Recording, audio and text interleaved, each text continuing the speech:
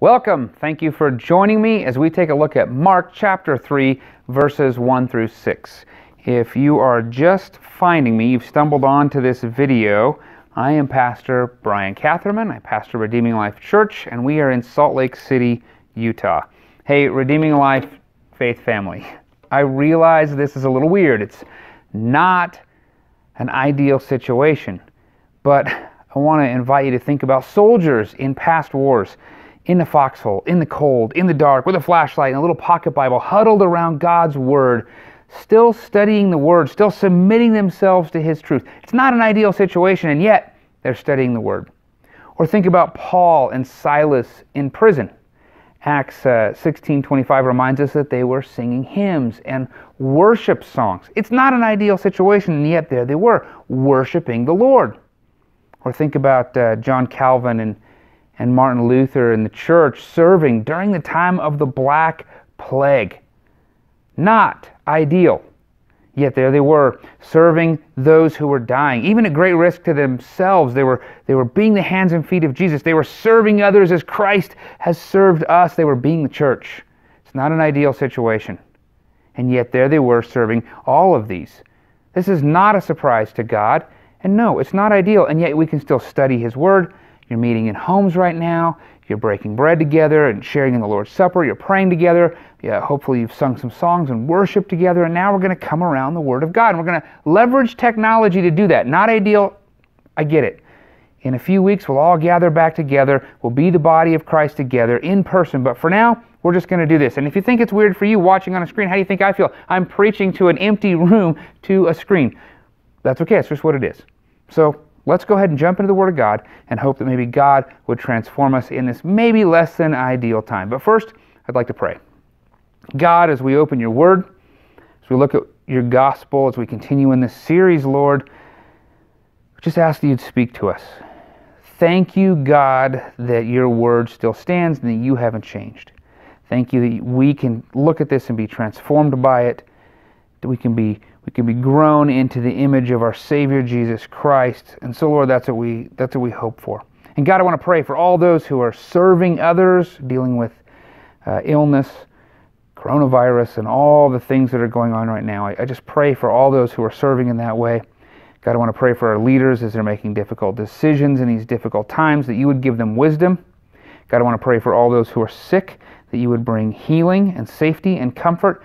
And God, I want to pray that above all, that you would be glorified and made known through all of this, that you would use this to draw men and women to yourself, that it wouldn't just be about a physical ailment or fear, but instead a spiritual ailment that we would see, and that there is no fear when we are resting solidly in you. So it's my prayer, Lord, that you would be seen and glorified in all that, and that you would use this for the advancement of your kingdom, and that we would be faithful in whatever you call us to in this season. And so now, Lord, open up your truth from your Word. It's in Jesus' name. Amen. All right, let's go ahead and take a look now at Mark chapter 3, verses 1 through 6. It says this: Jesus entered the synagogue again, and a man was there who had a shriveled hand. In order to accuse him, they were watching him closely to see whether he would heal him on the Sabbath. He told the man with the shriveled hand, "Stand before us." Then he said to them, "Is it lawful to do good on the Sabbath, or to do evil, to save a life, or to kill?" But they were silent. After looking around at them with anger, he was grieved at the hardness of their hearts and told the man, "Stretch out your hand." So he stretched it out, and his hand was restored. Immediately the Pharisees went out and started plotting with the Herodians against him, how they might kill him. This is God's Word. And what I'd like to do this morning, this afternoon, whenever you're watching this, what I'd like to do with our time is I'd like to discuss some aspects we've just seen in the Sabbath. I have 4 specifically, but I'd like to look at a little bit more about the Sabbath. Yes, we dealt with that in the previous section of text, but I'd like to look at some specifics that are playing out here. I would like to look at this healing, and in that we'll also look a little bit at how Jesus has the authority to heal physically and to cast out demons. I'd like to look at this really weird relationship between the Pharisees and the Herodians. It is significant and it exposes some things in their hard hearts. And then I would definitely like to take a look at this hard heart statement that grieved Jesus. Because hard hearts grieve the Lord. Hard hearts, they grieve Christ. And so I think it'd be important that we take a look at that. So let me go ahead and jump in. I have these 4 things we want to work through. And then after we do that, I think we'll just take a moment. We'll just imagine ourselves in the shoes of maybe one of these Pharisees and see if we might see this from a perspective we hadn't thought about before. So let's go ahead and look at these 4 things. First, the Sabbath. And I dealt with the Sabbath last week. You can find that sermon on our website in the current series or in the archives, depending on when you're watching this. The last part of Mark chapter 2. It talked about what the Bible has to say about the Sabbath, when it is and why it is and what we should do about it and how we see Jesus in it. But there are some specific things we need to be very aware of here. The first is that Jesus seems to use the Sabbath to create controversy. And he does it as a teaching point. He does it as a statement of who he is. Last week we saw the disciples were eating on the Sabbath. And they're rolling the kernels of the wheat and they're eating, and the Pharisees just freak out. You can see that in Mark chapter 2 verses 23 through 28. And Jesus uses that as a teaching point to say that he is the Lord of the Sabbath. In that moment he tied himself to David in a remarkable way, saying the better David is here. He was saying, remember when David ate the temple bread, the show bread, the bread of the presence as it's called, which is not lawful to do. And I think he probably did that even on the Sabbath. He says, remember that? And he sort of had the Pharisees trapped. Was that sinful, or is what I'm doing sinful? Because they're both the same. And so he was tying himself to David, saying the better David is here. And then he told them that he is the creator and the Lord of the Sabbath. Huge statements. This isn't the first time he's caused a controversy on the Sabbath. You remember back in Mark 1, 21 through 28, when there was a demon that came into the synagogue, and Jesus cast out the demon on the Sabbath. And again, freaks everybody out. The religious people freak out in one way. The non-religious people are freaked out because they're like, this could be the Messiah. This could be the one we've been waiting for. He has authority even over the demons. And we're going to talk a little bit more about healing and his casting out the demons in a moment. But I think it's important that we remember that Jesus is Lord and Lord of the Sabbath. He's declaring his deity, and that plays out even in this text now. It's why there's this buildup of the Pharisees. It's why it's just getting worse and worse, and now they're planning and plotting to kill Jesus. He's given them plenty of opportunities to see him for who he is. They've still got hard hearts. And so let's just remember that these things that are happening on the Sabbath, this isn't the first event, and it's a controversy for them. So Jesus is not running away from that controversy, he's speaking into it. And that's the backdrop of what we're looking at today. So that's what's going on with the Sabbath. And if you want to learn more about the Sabbath, go find that other sermon, and we just look at all the details of the Sabbath in that other sermon. Let's move to the next one. That's Jesus healing. Now in this case, he healed a man with a withered hand. But we also see that he's cast out demons on the Sabbath as well. So when we go back to Mark chapter 1, 21 through 28, you see that this demon-possessed man walks into the synagogue. And it's the Sabbath, and they're watching. What is Jesus going to do? Which, that's fair, right? If a demon-possessed man walked into any kind of church service, everyone's going to go, what's about to happen? And Jesus is the one teaching, so everyone looks to him, and what's he going to do? We see there in that moment the demons, they recognize who Jesus is. He's the Holy One of God, and they submit to his authority. So people saw Jesus' authority when Jesus cast out that demon. They said, he even has authority over the demons, right? And they obey him. And then many in the community just start bringing their demon-possessed family members, which is really sad and tragic that they have that problem, but they bring them to Jesus and he can cast out those demons. You can read more about that in Mark 2, 32 through 34. Now, Jesus is also physically healing people. So we're not just talking about demons now, we're talking about physical ailments and problems.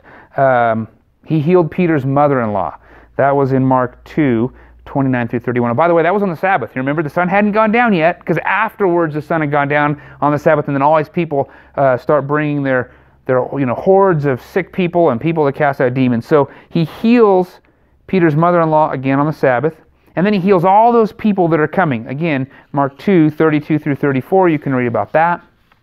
And then in Mark 2:39 through 45, there's that guy with no ability to use his arms or his legs. He's a paraplegic. And he's got these 4 friends, and they're hauling him to Jesus, and they rip the top of the roof off because they can't get to Jesus, and they lower the guy down in. And yes, we do indeed see that Jesus heals the man. The man gets up and he walks, he takes his mat and he goes. But that happened after Jesus declared that man's sins were forgiven. You can go back and read in Mark 2, 1 through 12, that the Pharisees freaked out. Who is this who can forgive sins? Only God can forgive sins. And yet here's Jesus saying this man's sins are forgiven. And then Jesus says, look, what's easier, to forgive sins or to heal somebody? And most of us would say we can't do either. And Jesus can do both. So not only did he say his sins were forgiven, he tells a guy to get up and walk, and he does. So Jesus is healing people to show that he is who he says he is, to show that he has the power to forgive sins. He's casting out demons to show that he has authority. Right? The physical healings, the casting out of demons, these are to show that Jesus is who he claims he is. And he claims to be God. He claims to be the Messiah. These things serve as a witness to show that Jesus is who he says he is. And now here we go. It's the Sabbath again. And people have seen a bunch of these things. These events have got to be like the talk of the town. There's got to be all kinds of things that have just been going on. And now it's a Sabbath once more. And Jesus is looked to see what is he going to do. What's he going to do? And he knows the attitude of these guys. He knows it. And so he tells a guy to put his hand out. And he heals him. And yet again, we have a sign. We have a sign of the authority and the power of God. I'm reminded of Exodus 4:6 through 8, when Moses is instructed to put his hand inside of his cloak and pull it back out, and it's all leprous and gross, and then put his hand back in his cloak and pull it back out, and then it's not. And that sign was so that people would know that Moses was the messenger of God, of the I Am. He was going before Pharaoh, and that was supposed to be proof. And so these signs are supposed to be a proof that the better Moses, Jesus, is here with the better signs. The I Am, the Emmanuel, is here. And then these signs are proving that. I think about Naaman, who also had leprosy. He comes to the prophet, and in 2 Kings 5, 1 through 19, there's this weird little just go dip in the water, right? And the purpose of that is to show the power and the magnitude of God. And the guy, Naaman, he's like, well, I could have dipped in lots of water. Why this? Well, because God is who he says he is. God's the one who calls the shots. God has the authority. And that was a sign. We see so many other physical healings in the Old Testament and in the New Testament to prove that God is who he says he is, to show the truth of what he's saying. They're witness statements. And so as Jesus is healing a man, again on the Sabbath, in the synagogue, in front of everybody, we should be alerted to something about Jesus right here. This man is who he says he is. But then you see the weirdest response. You see the Pharisees join forces with their enemy, the Herodians, so that they can plot to kill Jesus. That's their reaction. So let's move to this next thing. We've looked at the Sabbath, we've looked at the power of the healings and the casting out the demons. Now my third thing is these strange bedfellows, the Pharisees and the Herodians. We haven't seen them team up before. In fact, we really haven't seen much about the Herodians at all up to this point. So just really quickly, let me tell you that the Pharisees and then also the Sadducees, they're like religious parties. We have political parties. They had kind of these religious leadership parties, and they would vie for who would be on control of the temple and who had the most authority, and they had a lot of disagreements. One was very conservative, one was very liberal, and they didn't like each other that much. Okay, we actually see some of those disagreements play out in Acts 22:30 through 23:13. Paul is on trial, and he senses hey, we have Sadducees, we have some Pharisees here, and they're trying him, and all of a sudden he just kind of yells out hey, you've got me on trial here because I believe in the resurrection, and the Sadducees don't. Pharisees do, and all of a sudden they just start debating with each other, and they can't even figure out what's going on with Paul because they have these sort of religious political debate problems going on. And so we know that those guys don't like each other. And even worse for the Pharisees are these Herodians, because the Herodians aren't even spiritual, they're not religious, that's not even their zone. They're wealthy, and they like Herod, who's the area governor or leader that the Romans have put in place, and they like the Roman policy. So these are like aristocrats that are just political, influential, rich, powerful people. And there is no reason I can think of why the Pharisees and the Herodians would be friends, because they were enemies, unless both of them had a greater enemy. So it would seem to me that if the two enemies would join forces, there must be public enemy number one, Jesus Christ, that they both want to take out. And that's what it says. It says they want to plot to kill him. It shows you how much they must hate him. And we see how their plan plays out. You actually see it again. You can read about this on your own in Mark 12, 13 through 17. We're going to get there in our series as we're going through the book of Mark. We'll get there someday. What happens is it says the Herodians and the Pharisees, they come back together to question Jesus. And they have this question, and it's a political question. It's about taxes. Is it right for people to give taxes to Caesar, this oppressive government? Is that right, or should we not give taxes? And you might remember Jesus takes a coin, render unto Caesar, what's his, but what is God's? Give to God. We're going to get there. We're going to talk about that in more detail. That's the Herodians and the Pharisees trying to trap Jesus so they can have him executed. Okay, that's what's going on. It shows us just how hard the hearts are of these Pharisees, how far they are from seeing who Jesus is. If they're going to favor these political people over even the one claiming to be the Messiah they're looking for, there is a real problem. See, to them, Jesus' message, his truth, and these signs, they make him their most hated enemy. Public enemy number one.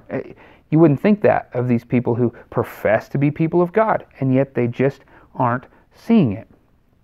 Let's take a look here before we get into this hardness of heart, our fourth item. Let's look at their response, their attitude to what Jesus is kind of calling them out in. So if you look at Mark chapter 3, verse 5, Jesus has just questioned them, hey, what's good? To do good or to not do good? Should we do this on the Sabbath or not do this on the Sabbath? And verse 5 says, after looking around at them with anger, he was grieved at the hardness of their hearts. And he told the man, stretch out your hand. So he stretched it out, and his hand was restored. Immediately the Pharisees went out and started plotting with the Herodians against him, how they might kill him. They were that angry. Their hearts were so hard. They were just unwilling to see any of this as possibly of God. They were unwilling to see who Jesus was or who he claimed to be. Their ways were what they wanted to be Lord. Their rules needed to be Lord for them. That's what they wanted. That's what their hard heart wanted. So now let's go ahead and shift gears here to this hard heart. What is this hardness of heart? Well, for them, it seems like they were so concerned about the rules, so concerned about their power, so concerned about their position, that they were completely unconcerned about this man's suffering, the man with the shriveled hand. They had no compassion for him. They didn't seem to care at all. Zero. I wonder if they ever did anything to help alleviate this guy's suffering, or anybody's suffering for that matter. And yet Jesus is showing compassion. They have no compassion. They have none. Their heart is hard to those around them, the least of these around them that are struggling. That's a hard heart. We also see some circumstances in our Bible of hard hearts. There's an entire study you could do of this hardening and softening and hard hearts, and even more importantly, new hearts.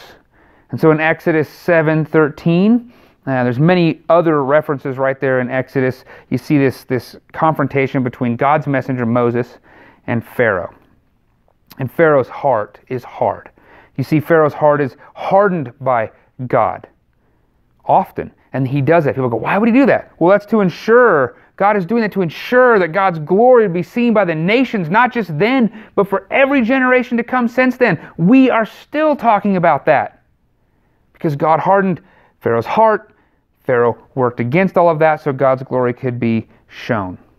We see in Psalm 119:70, God is condemning the arrogant, those who think they've got it all figured out. And he says, their hearts are hard and insensitive, but I delight in your instruction.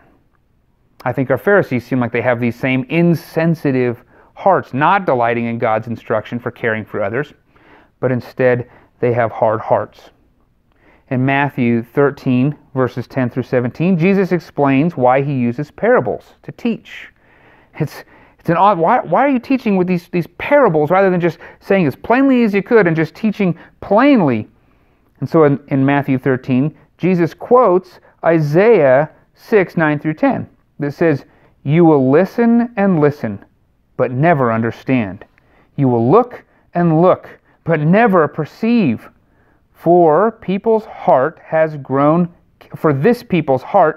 callous. Their ears are hard of hearing, and they have shut their eyes.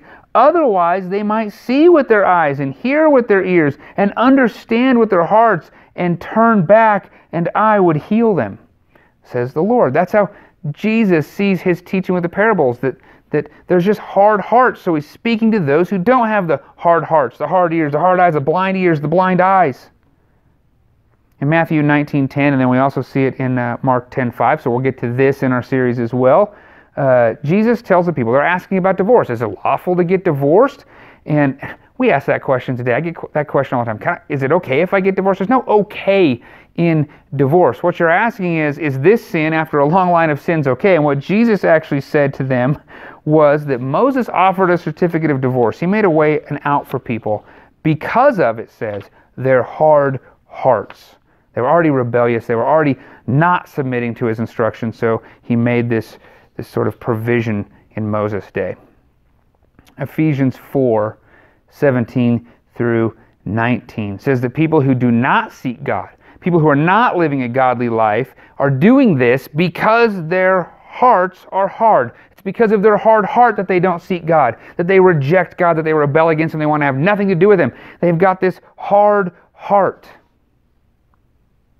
And then you see so many times in the New Testament, places in the Old Testament, you especially see this repeatedly in the book of Hebrews, a quote that comes from Psalm 95:7.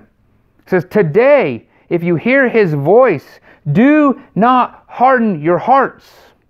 Today, if you hear his voice, do not harden your hearts.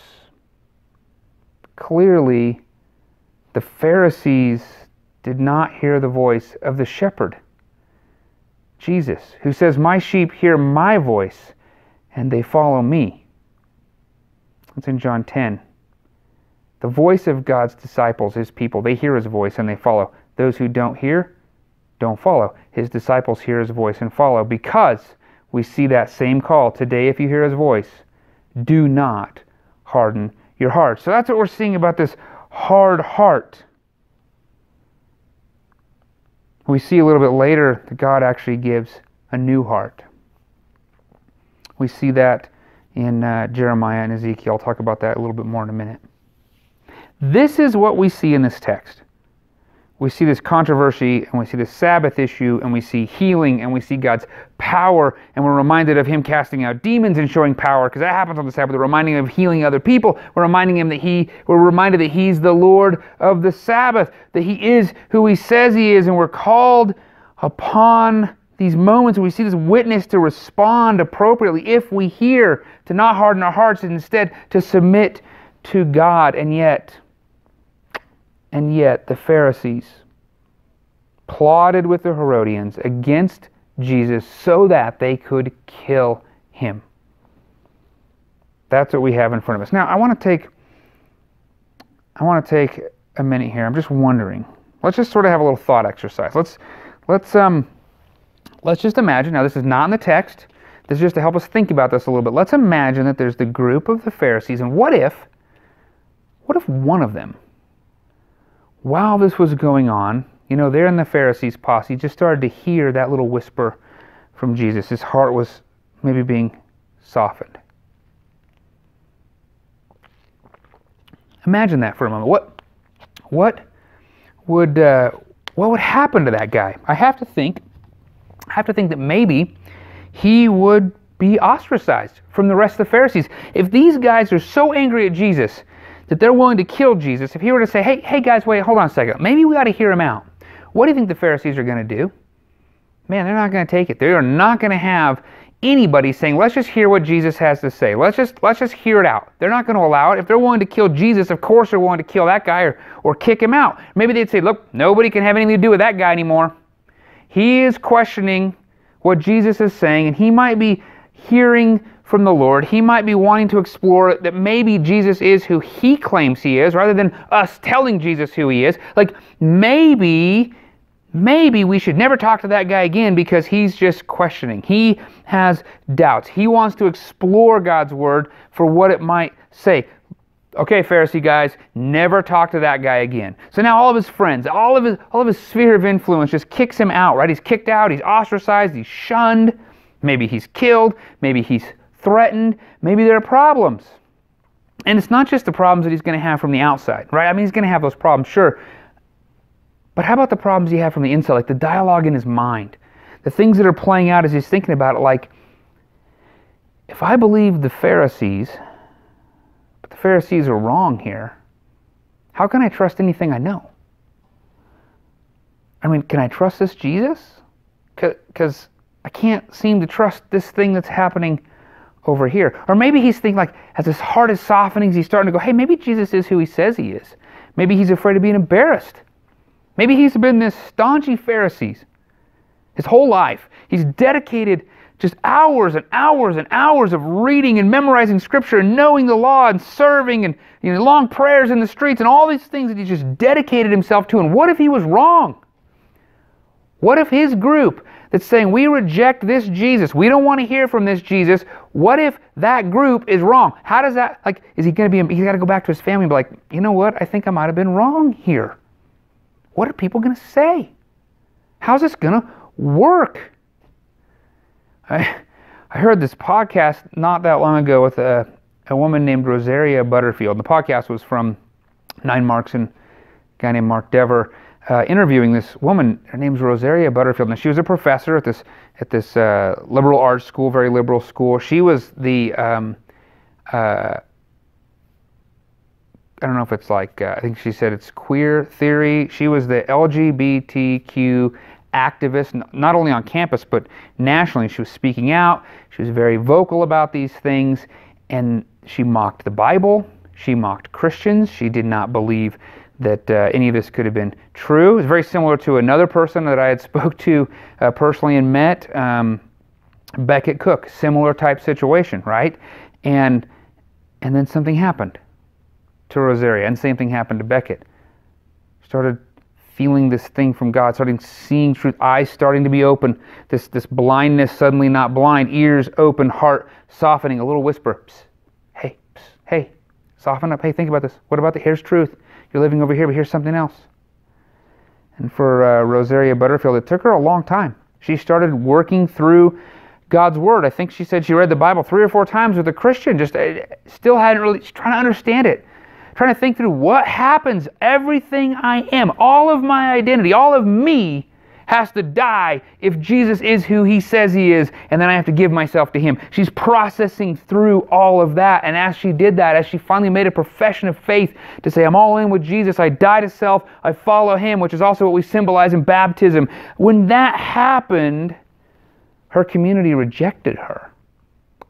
The school couldn't have her now teaching what she was teaching. Everything that she was, all of that previous identity, everything she had built was no more. That's hard. That's difficult. All of her friends suddenly ostracizing and shunning her. I'm seeing some of the people that are connected with Becket Cook doing the same thing on social media. It's hard. It's sad. These people they're weighing the cost. They're counting the cost. They're thinking about what it means to go all in with Jesus, and the cost is heavy. But let me ask you this. What is better?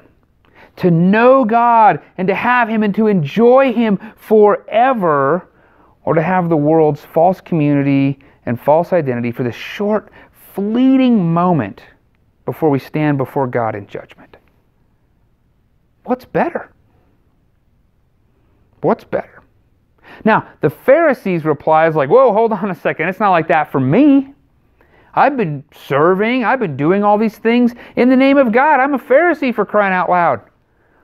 Like, I'm automatically religious. It's just cooked right into the name, right? It's not going to be like that for me. But Jesus has something to say about that. So whether it's real far from God or something that looks like it's godly, but it's really religious, Jesus has something to say. If you still have your Bible open, if you're still tracking along with me, let's turn over to Matthew chapter 7. Let's look at verses 21 through 23. Matthew chapter 7, 21 through 23. Jesus is preaching the sermon, and he says this to the people. Verse 21. Not everyone who says to me, Lord, Lord, will enter the kingdom of heaven, but only the one who does the will of my Father in heaven. On that day, many will say to me, Lord, Lord, didn't we prophesy in your name? Drive out demons in your name, or do many miracles in your name? And then I will announce to them, I never knew you. Depart from me, you lawbreakers. The will that we are to do of the Father is to know Jesus, to surrender our lives to Him, to follow Him, to be that sheep that hears His voice. That's the will of the Father. And so it doesn't matter if you have prophecy in His name, or you're preaching some message in His name, but you don't know Him. You're casting out demons in His name, but you don't have a personal relationship with Him.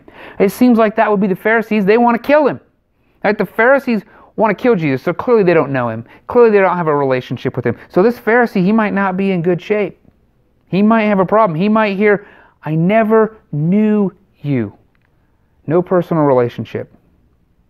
That's scary. Now, we hear this and we say, what do we do? What if that's us?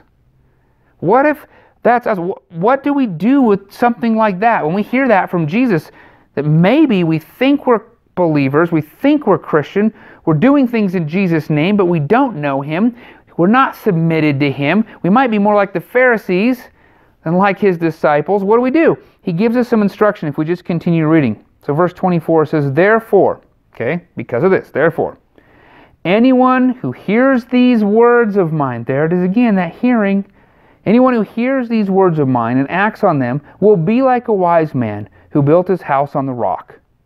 The rain fell, the rivers rose, and the winds blew and pounded that house. Yet it didn't collapse because its foundation was on the rock. But everyone who hears these words of mine and doesn't act on them will be like a foolish man who built his house on the sand. The rain fell, and the rivers rose, and the wind blew and pounded the house, and it collapsed.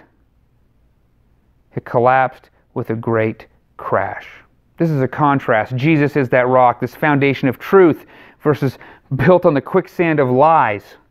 Jesus is saying if you're building on the quicksand of lies, that just doing something in Jesus' name and working in this way and putting Jesus' jersey on and putting His name on you, but you don't know Him, you're not hearing His voice, you're not following Him, you're just building your hope on lies. And when the things get tough, it's gone.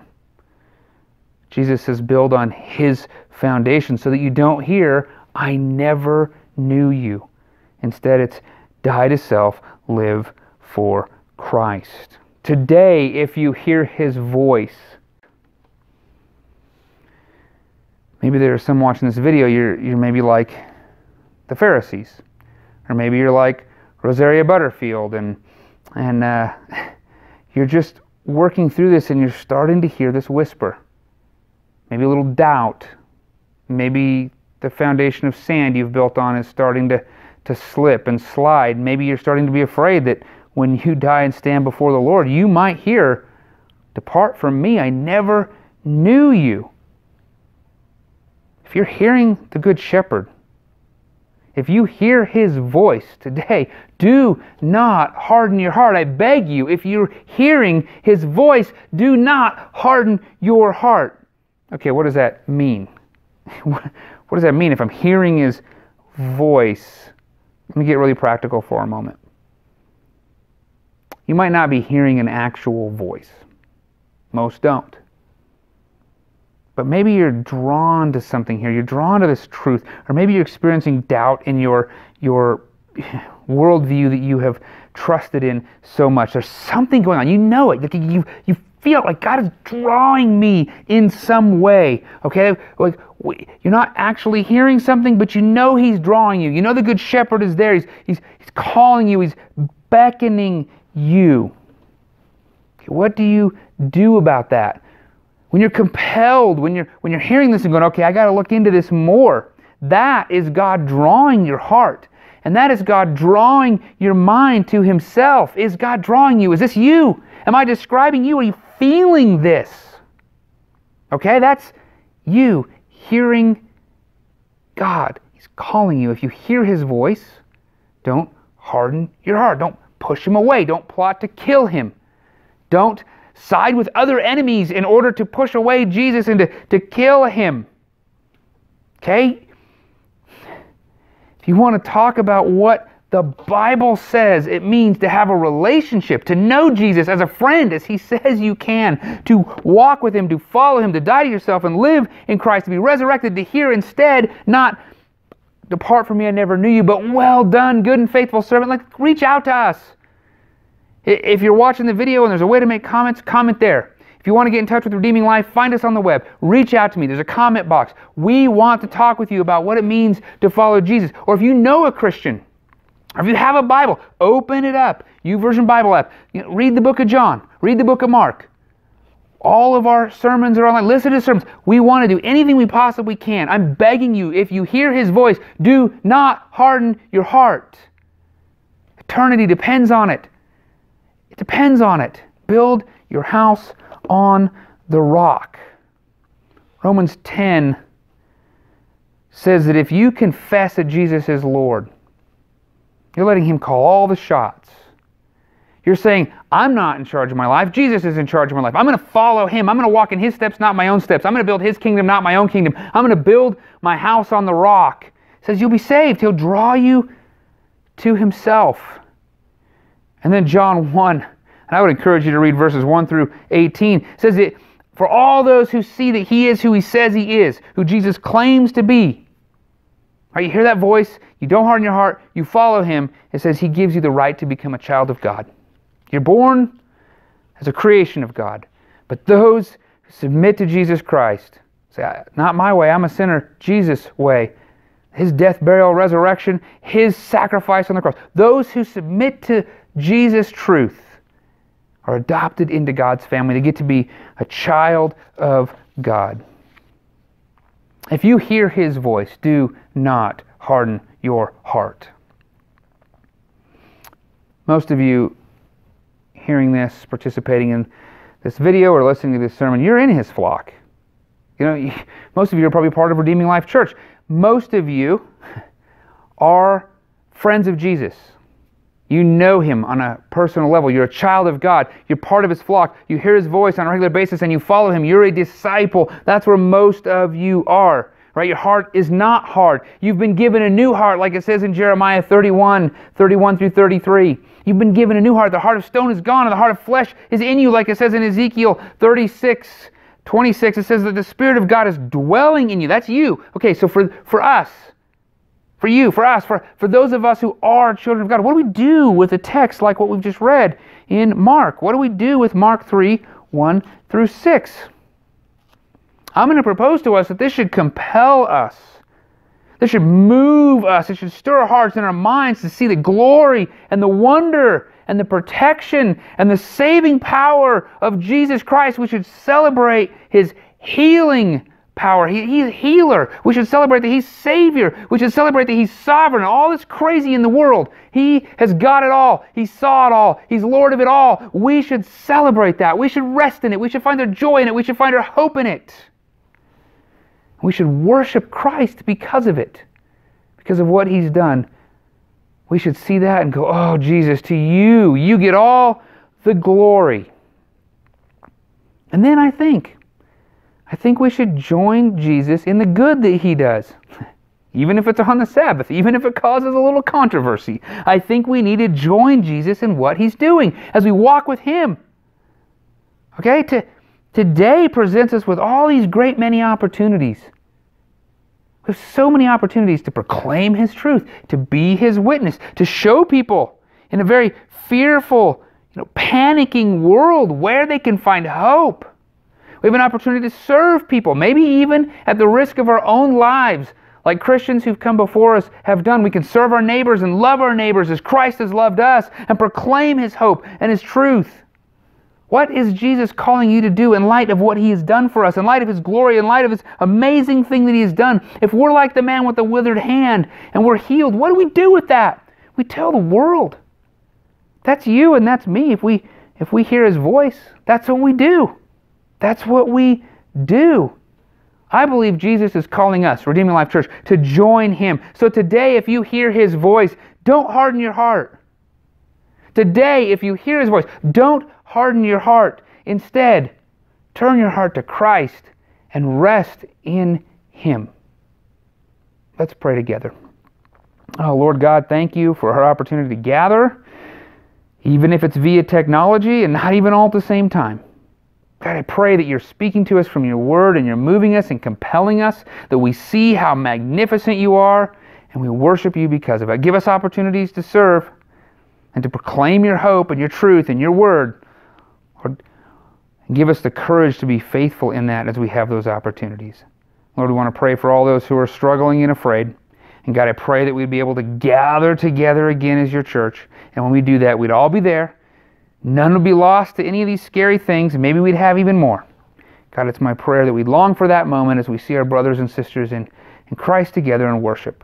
And God, above all, I pray that we would long for eternity, when there will be no more fear, no more pain, no more tears, and we will be with You in Your rest and Your joy. It's in Jesus' name. Amen. Thank you for joining me. Even if this format's a little bit different, I hope that God's Word has blessed you today.